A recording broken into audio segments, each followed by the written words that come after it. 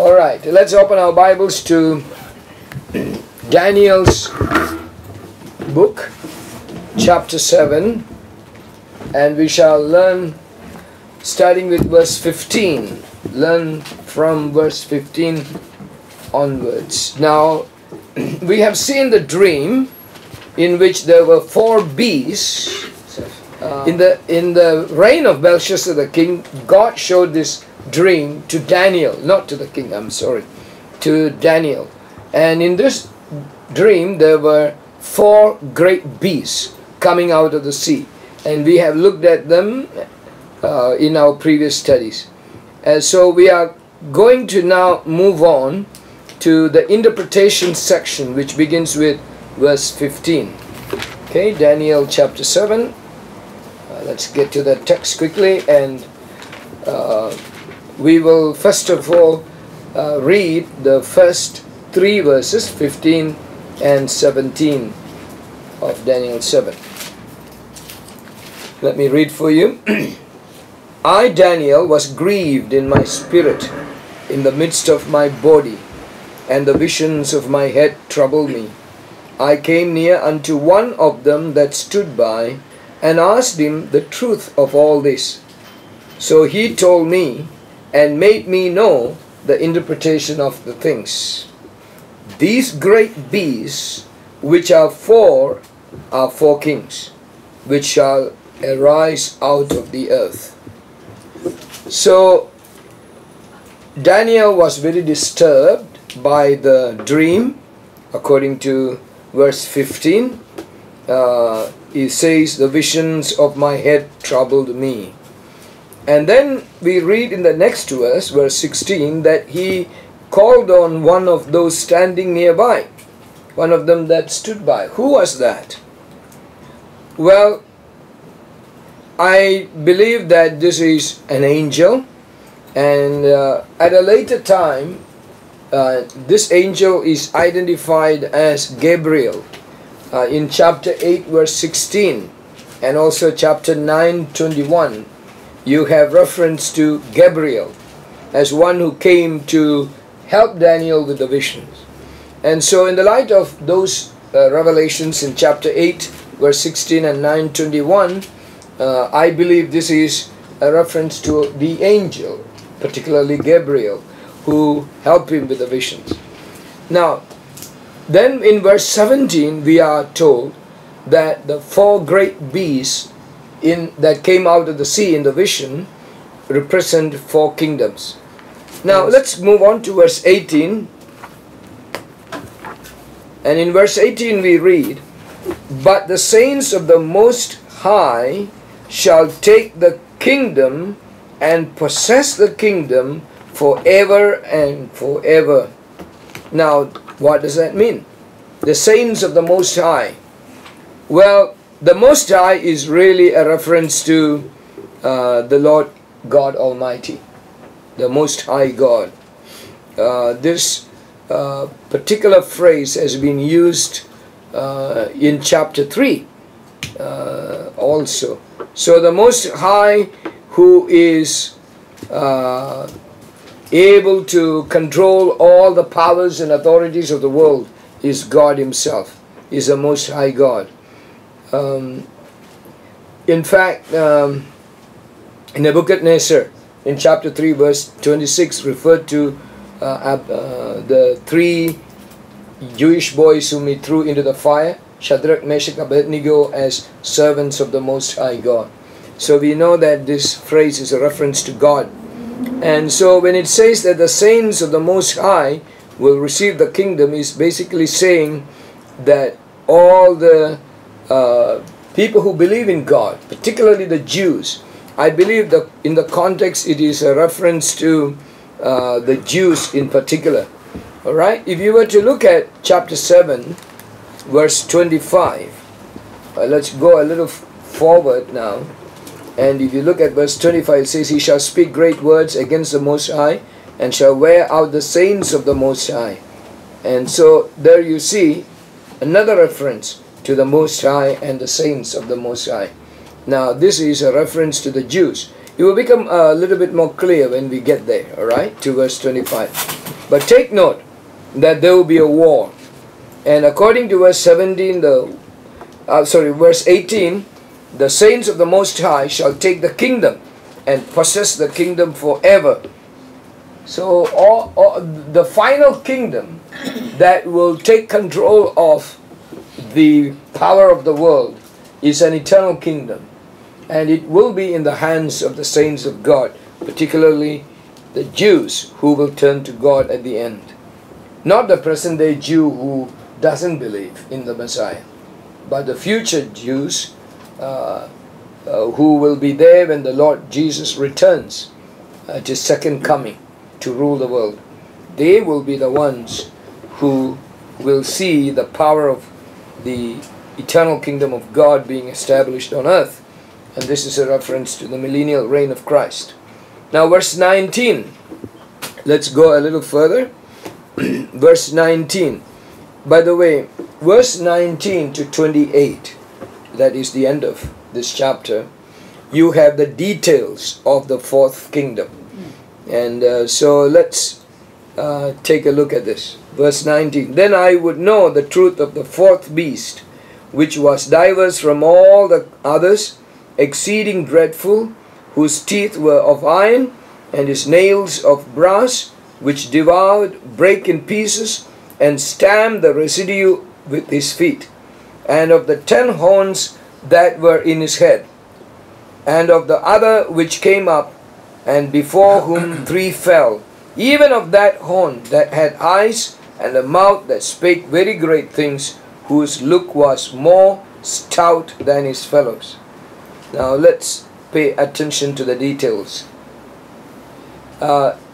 It was the fourth beast that caused Daniel a lot of trouble.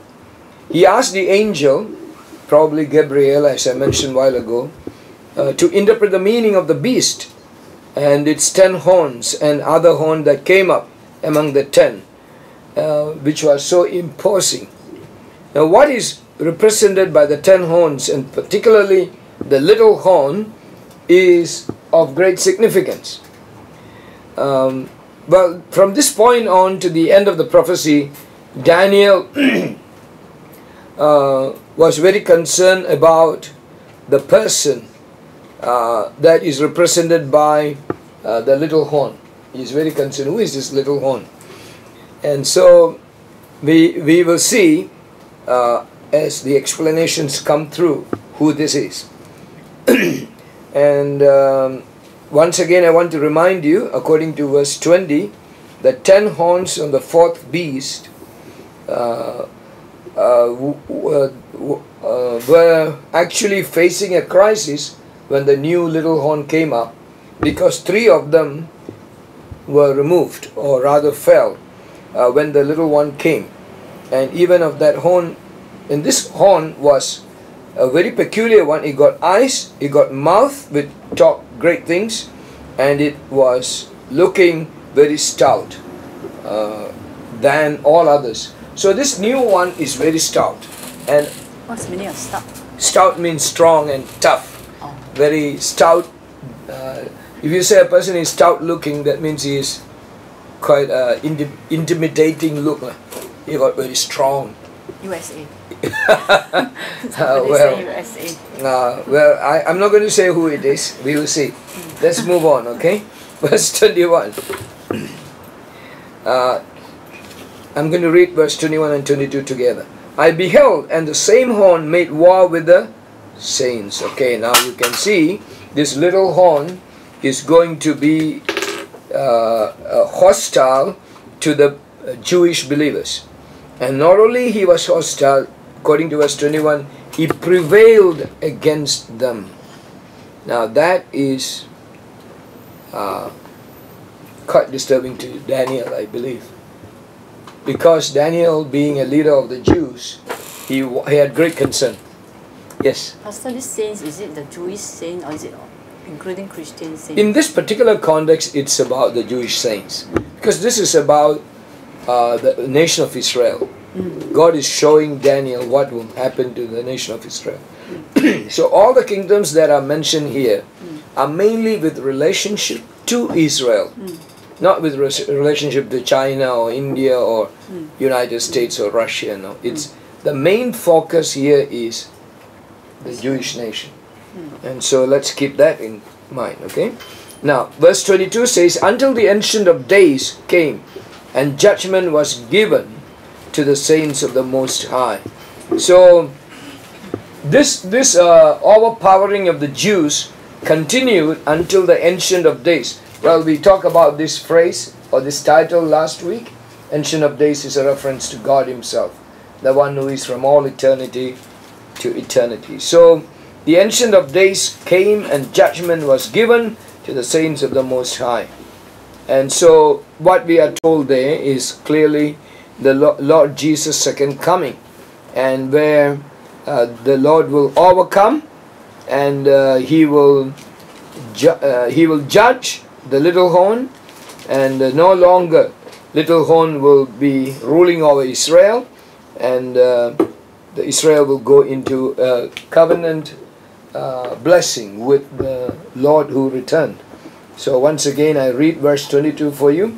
"Until the Ancient of Days came, and judgment was given to the saints of the Most High, and the time came that the saints possess the kingdom." See, the saints possess the kingdom. And so proper judgment and justice was carried out. Israel was delivered. Judgment was given to Israel means the Lord delivered them. Justice was carried out, and now they have taken over the rule under Christ. Yes? The kingdom, does it refer to the millennial kingdom? Definitely. It refers to the rule of Christ. Okay, now in order to understand more of this, let's read verse 23. Many of these questions will be answered. "Thus He said, the fourth beast shall be the fourth kingdom upon earth, which shall be diverse from all kingdoms, and shall devour the whole earth, and shall tread it down, and break it in pieces." So then verse 24, "And the 10 horns out of this kingdom are 10 kings that shall arise, and another shall arise after them, and he shall be diverse from the first, and he shall subdue 3 kings." And so we are told that the fourth kingdom is a very unique kingdom. It's different from all others. Now that is a bit intriguing, isn't it? You remember the scene of this vision where a very unusual beast that came out, and this beast had no resemblance to all the rest. It was a monstrous looking beast, and maybe it's good for you to just refer to it in verse 7 of the same chapter. Verse 7, "After this I saw in the night visions, and behold, a fourth beast, dreadful and terrible, and strong exceedingly." You look at the words, dreadful, terrible, strong exceedingly, and with great iron teeth, devoured and break in pieces, and stamped the residue with the feet of it. And it was diverse from the beast that were before it, and it had 10 horns. So the whole picture was one of intimidating picture. Alright, so that's why in verse 23 we are told that this is diverse from all kingdoms, and shall devour the whole earth. So the Antichrist rule, the kingdom of the Antichrist will be a worldwide kingdom. He will have such support from all over the world. Anybody try to oppose him, he will go and crush them, break into pieces. And the 10 horns out of this kingdom are 10 kings that shall arise. Now this is a question that we often ask: who are these 10 nations? Who are these 10 kings in the kingdom of the Antichrist? Well, it's not for me to guess. I'm not sure exactly who will be this, but we believe that these kings are to come from the future revived Roman Empire. But one of the things that I'm troubled in these days is that to say that it's exactly the revived Roman Empire is quite difficult. I tell you why. The Roman Empire, in the vision that Nebuchadnezzar had, you know, huge statue, head of gold and so on, is a reference to the iron, the legs, right? Which then runs into a mixture of iron and clay. It's not absolutely iron. It's a mixture of iron and clay. So whenever Bible interpreters say it's a revived Roman Empire, I think there is a need to qualify this. It won't be the exact kind of Roman Empire that existed before. And the Bible is also clear, the clay that will mix with Roman Empire of Empire's iron is referred to as the Gentile nations of the earth. And so there are a few things probably could happen. I'm not sure about it. One, the present Europe will be a big mix of the original Roman people and the rest of the nation.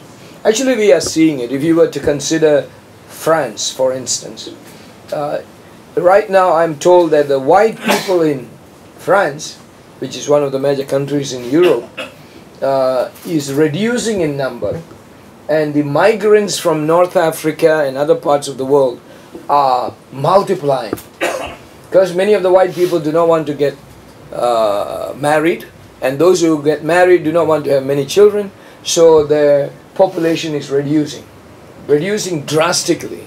Whereas the migrants who go there to live, they are producing like 6, 7, 8 children in a family, and so they are multiplying.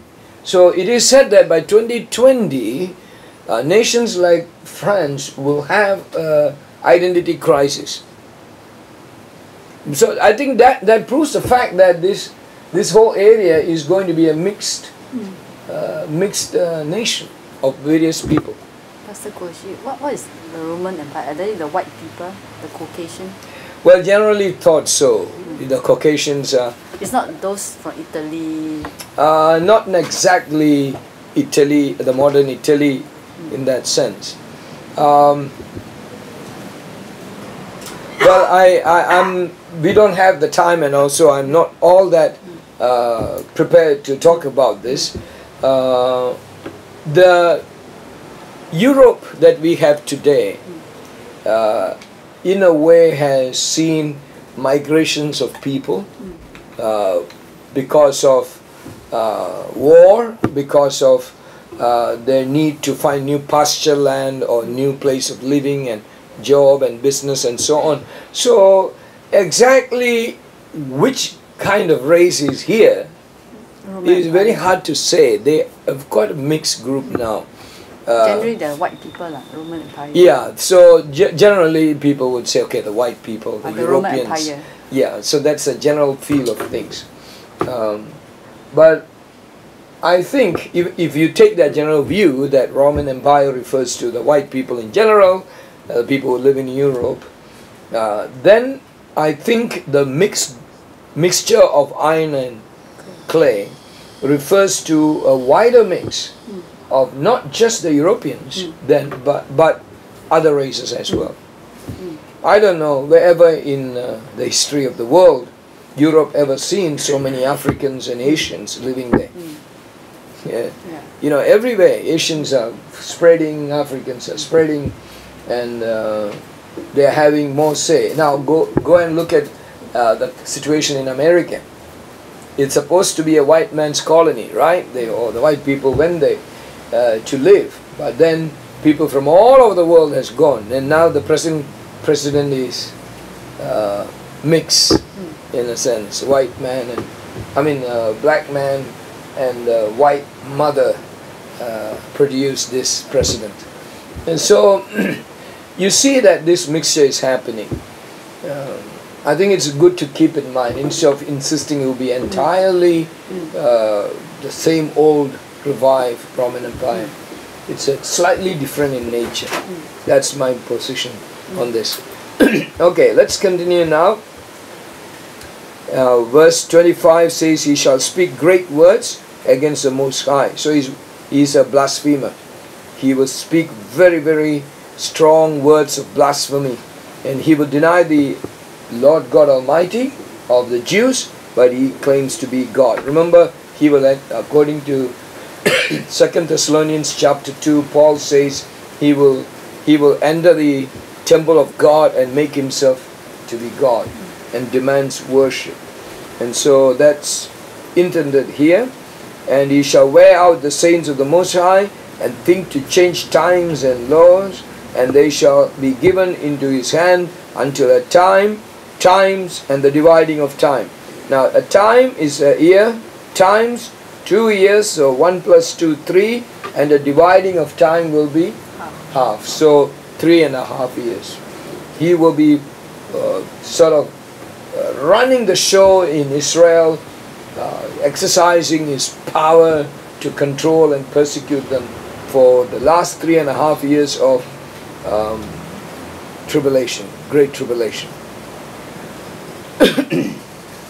So there will be altogether about 42 months, which is mentioned in Revelation chapter 11 and chapter 13. Now when we come to verse 26, we will see the Lord turning his attention to Israel. And the Lord promises this in verse 26 and 27, but the judgment shall sit, and they shall take away his dominion. So who is the judgment that shall sit? The Most High, the Lord himself. The Lord himself will come, he will sit, he will remove the dominion of the Antichrist, and to consume and to destroy it unto the end. So the Lord will see to the end of times that Antichrist is removed and the Lord will rule. Verse 27, and the kingdom and dominion and the greatness of the kingdom under the whole heaven shall be given to the people of the saints of the Most High, that's the Jews, whose kingdom is an everlasting kingdom, and all dominion shall serve and obey him. So the Lord Jesus will come and he will take control of Jerusalem and the rest of the world, and the Jews will be given great power, and all the nations of the earth will subdue themselves to Israel, particularly because of Christ the King, who rule from the midst. And here we come to our last two verses, or rather the last verse, verse 28. Daniel responds to this whole revelation in this manner. Hitherto is the end of the matter.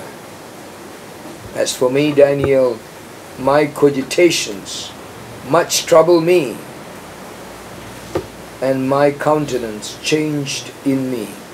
But I kept the matter in my heart. Well, Daniel was a man of great mental powers. You remember the first chapter of Daniel. Nebuchadnezzar tested him and found him 10 times better than all the wise children of Babylon. And he was a man of amazing mental power. And when all these things, all these visions and the meanings were given to him, he became so quiet within him. He withdrew himself from all other things and thought about these things. And it was such a trouble to him because he understood that there are greater times of trouble for Israel. He already went through the great trial of Babylonian captivity. Remember, he is still in Babylon. He has not gone back to Jerusalem. So now the Lord has revealed whatever Israel has gone through for 70 years is going to be a lot more, what shall I say, a lot more overwhelmed or overpowered by events that are yet to come. Now just imagine, Daniel is sitting back in Babylon and thinking about all these visions. He's looking through all these visions. You see that after Babylonians, the Medo-Persians would come. After that, the Greeks would come. And after that, the Romans would come. And don't forget, this is not the only vision he has in his mind. The past visions which he interpreted are also in his mind. So he's putting together all these things that God has revealed in his very powerful mind. And he sees everything forward which God has revealed to him. And he realizes Israel's trouble is not over. Israel will deny the Messiah, which will result in a terrible dispersion all over the world. Then God will call them back. Then comes the Antichrist, which will suppress Israel for 3.5 years, a time and times and half a time. And that will be the most horrifying experience Israel will have. And then the saints will be given deliverance by the Ancient of Days, who will appear. And so when he thought about all this, one thing he decided, until he dies, he's going to keep all these things in his heart and pray and wait for things to happen.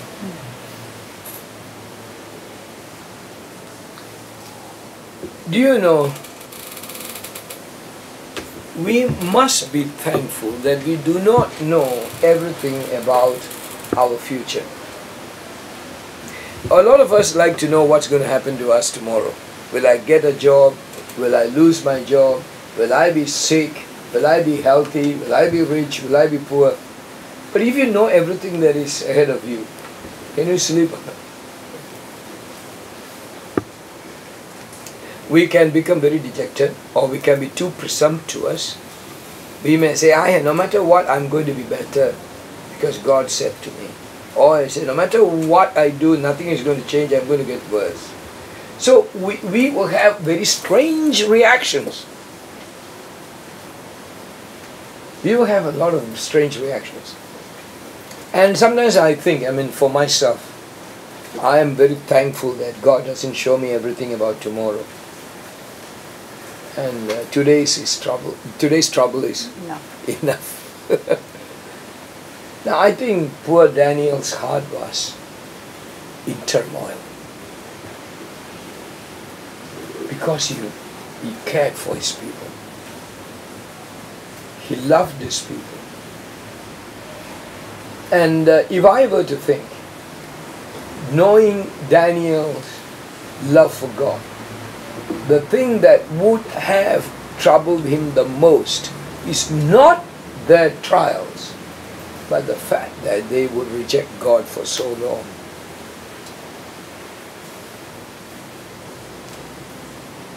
As last night when I was preaching, I told my church, if God would send blindness to my 3 children, I shall praise Him for that. Because now onwards they will never see any more wicked things of this world. Now because they have bright eyes, they see YouTube, they see all kinds of wickedness, and I'm worried what they are watching. Now let me tell you, what is more important? Holiness or eyesight? Jesus said, if your right eye offend you, pluck it out. Now I don't think Daniel's greatest concern was that Israel will be without a land or anything. Because he knew such things happen mainly because they reject God. And the Most High is not the highest one in our heart. What's the point of having the palaces that we live in? So Jesus said, don't cry for me, O daughters of Zion. Cry for yourself and your children.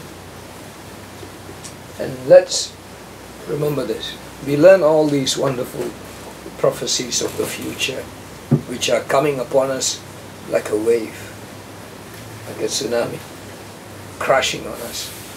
What is your greatest concern at this moment? Keep this in your heart and watch yourself. This morning, a gentleman who is hoping in the Lord to start a new church asked me, Pastor Coach, you have any advice for me? Well, I said, you look after yourself and your family. first. If you want to be a pastor, you look after yourself, because you get very excited. Oh, people are going to join me. I'm going to start, I'm thinking about my church having this. I'm going to preach letter, blah, blah. When you think about all these things, the devil will attack you from the wrong place, which you don't take care of. That's your own sanctity of life. So I told him, you look after yourself and take care of your family, that they walk in the Lord. If these things don't get right, you are going to be chopped down like a tree. No use. And I want to say, in the bigger picture of all these things that God has revealed, let's not lose our soul. Thinking about the big things, we lose ourselves. No point. Let's be like Daniel. Bring all it down to our heart and see, Lord, where am I? In the presence of a mighty God, the presence of an infinite God, what am I doing? May God grant us the repentance and the right attitude toward God. Let's pray.